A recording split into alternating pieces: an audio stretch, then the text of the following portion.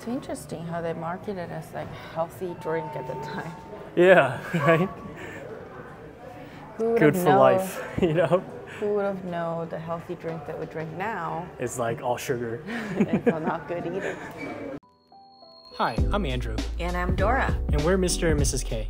We're a couple from New York that started this channel in 2021 to share our travel, food, and experiences. Follow us as we find new, interesting, and exciting things along the way. Boop, boop.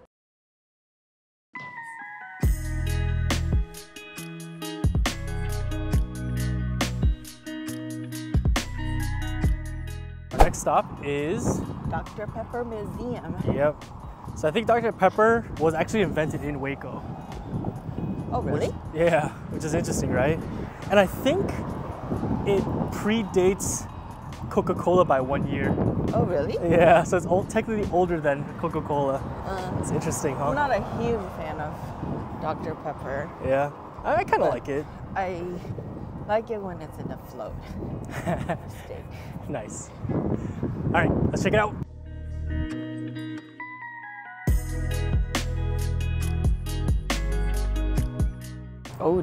Oldest major soft drink, yeah. So I think it definitely predates Coke. We need to get a ticket first.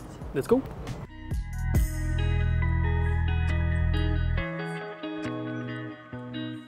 Price of admission is $10 per person, and kids under the age of 4 is free. They also have military and student discount as well. And each ticket includes a free 12-ounce Dr. Pepper or a $1 off a small or large float. There's a virtual tour too. Or a year's supply of Dr. Pepper. Wanna sign up? No thanks. Why is it not Diet Coke? Let's start with a little history. Dr. Pepper was invented at Morrison's Old Corner Drugstore in Waco, Texas, by pharmacist Charles Alderton, which included 23 unique flavors, which actually I don't remember reading exactly all 23 flavors, so I think they're keeping that a secret. Alderton then sold the recipe to the store owner, Wade Morrison, and changed the drink's name to Dr. Pepper. But they never explained why they called it Dr. Pepper. It's pretty crazy they thought that like, the fizzy water, or like seltzer water, was like good for your health. Like it heals you. I mean, it does to help you burp. Okay, all right. In this exhibit, you learn more about the Dr. Pepper and the Artesian bottle and manufacturing company, with a ton of different historic soft drink bottles along with manufacturing equipment. This is where you get a glimpse of not just Dr. Pepper's history, but also history on some popular, some unpopular, and some failed soft drinks.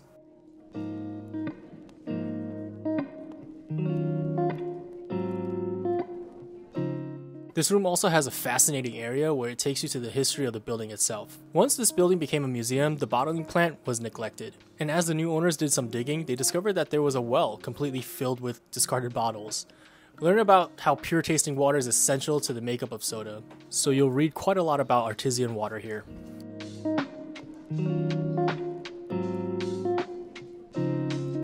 It's interesting how they market it as like healthy drink at the time. Yeah, right? Good for life, you know?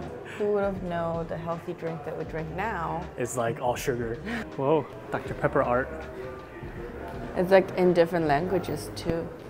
Yeah. The second floor of the Dr. Pepper Museum exhibits the evolution of soft drink advertising through the years and around the world. This included advertising campaigns with vintage posters and items from different regions around the globe. It was particularly fun to see the evolution of Dr. Pepper and its reaches across different countries and cultures.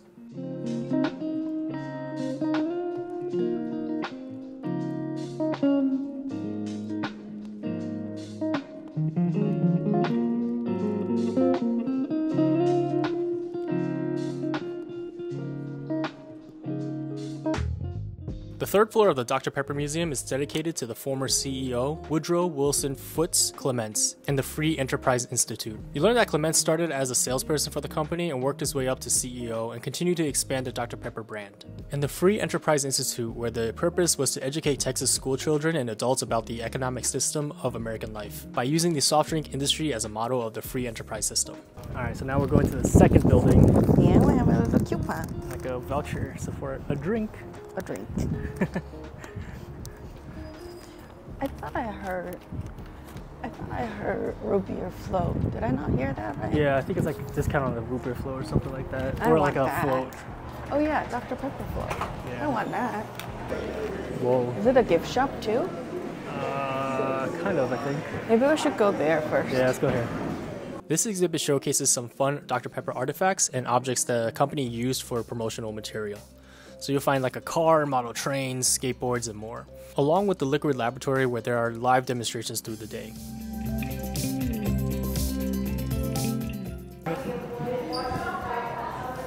Oh, it's just a vault door. Oh, I thought it was like a secret entrance to I somewhere. thought so too. Oh, hot Dr. Pepper. Devilishly different. Oh man. I feel like it's weird to drink hot soda. Well, you know, hot Coke plus lemon and plus ginger cures your Coke. Does it really? Yeah. Oh, interesting. You should I have to cook try your it next Coke. time. Stopped Yeah, why did it stop? because we were here. Oh, no. We scared them. Oh, Big Red. Have you seen Big Red? Like around?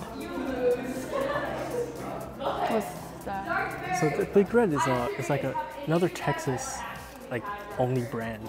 Like you'll see it in like H-E-B and like all these grocery stores, but you won't see it anywhere else in like America. It's just like a really bright red like drink. Oh, Yeah. Okay. And apparently this is part of Dr. Pepper? no, it was founded in Waco also. So Waco has like a lot of soft drinks. It's like soft drink capital of the world. That's pretty cool. Though I think Big Red is kind of really sweet. It's okay to me. I'd rather have Dr. Pepper. All right, let's get a drink. Okay, I want to float. I kind of want to float also. Let's see, hold on. You want to try hot Dr. Pepper? No, thank you. Oh, large floats come with a souvenir cup. Oh, okay, I want that. Large float. So should we get 2 large floats or 1 large float? I think it's one. Is this a souvenir cup? Then I don't want it. It's so old school. Imagine, no, I'm pretty sure that is. That is? Oh, then I don't care that. This cup looks very ugly. Souvenir. I don't know, like it has like, Okay, it doesn't have an original home though, printed. So this literally look like one of those, if you go to like a Chinese takeout place Right, or I mean, like it's a got- diner. yeah, that's and literally you what get it is. one of those. But I feel like that's like part of the charm, you know? I think it's just like, it speaks to the times. True. So that's why I like it. All right.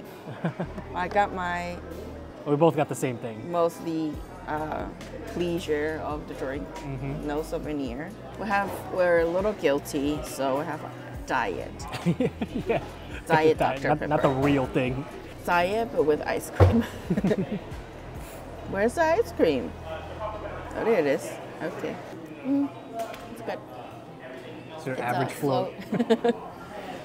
I like this diner style kind Yeah, of like very table. diner Yeah. style.